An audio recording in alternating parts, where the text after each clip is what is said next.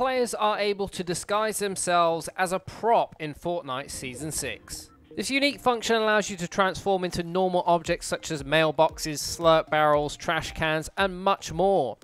One of the Week 6 challenges requires players to stay within 20 meters of a player for 3 seconds while wearing a prop disguise.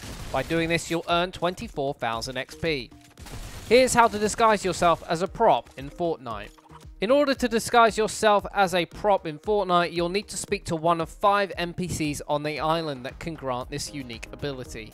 These NPCs include Snow Sniper, who's located on the mountain east of Retail Row, the Good Doctor at Steamy Stacks, Crustina at the Pizza Pit, Bushranger at the forest west of Pleasant Park, and Raz located at Colossal Crops.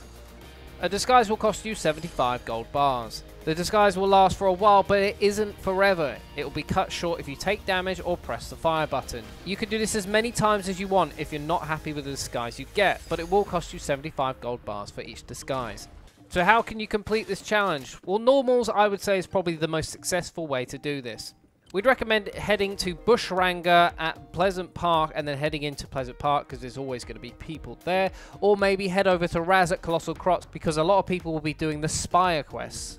You can also try playing Team Rumble, as this can often be one of the easiest ways of doing it. And that's all there is to it. I hope you enjoyed the video. If you did, do drop a like rating and subscribe for more Fortnite content.